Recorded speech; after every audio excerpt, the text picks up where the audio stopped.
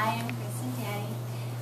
Approximately 13 people in the United States are developmentally disabled and or intellectually challenged. The term developmentally disabled refers to a chronic disability of a person of 5 years or older. This is attributed to a mental or physical impairment, or both. It is also manifested before age 22 and is to continue indefinitely throughout their life, according to Deborah Seidel-Fatigue. Have you ever considered what it would be like to live life stuck with a disability you couldn't change?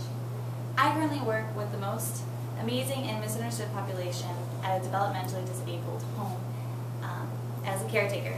And one of my main jobs is to help further their intelligence through everyday tasks. Today I want to inform you about mental, social, and physical misconceptions about people with developmental disabilities. First, the mental misconceptions. Number one is they are not intelligent and they're not fully there mentally. This is not the case at all. These are some of the people, the smartest people that I have come to know. When I am engaging in conversation with them, they are usually eager to hear what I'm saying, and if they are able, they respond. They are very sympathetic and they understand a lot more than people give them credit for. According to Thompson E. Grayson from Department of Special Education, University of Illinois states, don't use baby talk or talk down with people with developmental disabilities. Gauge the pace, the complexity, and vocabulary of their speech according to yours. If you patronize them, they will patronize you right back. Number two is that they are unable to hold a conversation. Unfortunately, some do have speech impairments, which make it very difficult for them to speak effectively. Even though this may be so, they communicate in their own way. The difficulty in holding a conversation with them is usually not on their end, it's on ours, because we lack understanding of their way of communicating. The last mental misconception of people with developmental disabilities is they are children in adult bodies. Although they may function in a completely different way than the most of the human race, that doesn't make the statement true.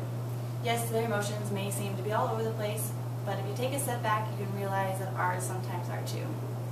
They process information differently, and I believe it's because they are different, and in knowing so, they are grateful in the smallest of things. Second, social misconceptions about people with developmental disabilities.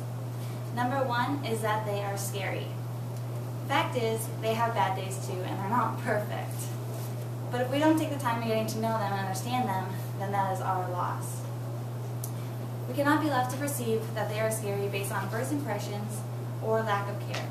It's like going up to a dog and she barks at you, and from that first encounter with the dog, you think all dogs are very scary. But in the process, you may be able to realize that she may be protecting her newly born puppies. Thirdly, they live independent lives. In some cases, this is absolutely true, and they do, depending on the medication they are on or their disability. But the vast majority have adaptations that were made where caretakers come in and assist them to make sure that they're getting the proper care. Lastly, physical misconceptions of people with developmental disability. The first one is that they are all wheelchair bound. This is not the case at all. Wheelchairs, like a plane or a car, is a mobility aid which enables a person to get around. Developmental disability people are restricted by an environment that has been designed for able-bodied living. Many individuals who use a wheelchair are only meant to use it for long distance or in bad weather. Secondly, that they all have Tourette's.